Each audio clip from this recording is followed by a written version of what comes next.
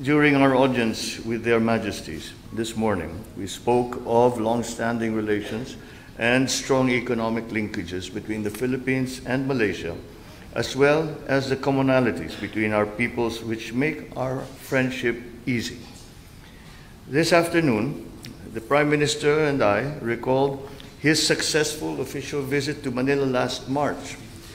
In the spirit of exploring synergies for future partnerships, we agreed to convene the next Philippine-Malaysia Joint Commission meeting in the near future. I believe the date that we decided upon was around sometime in October.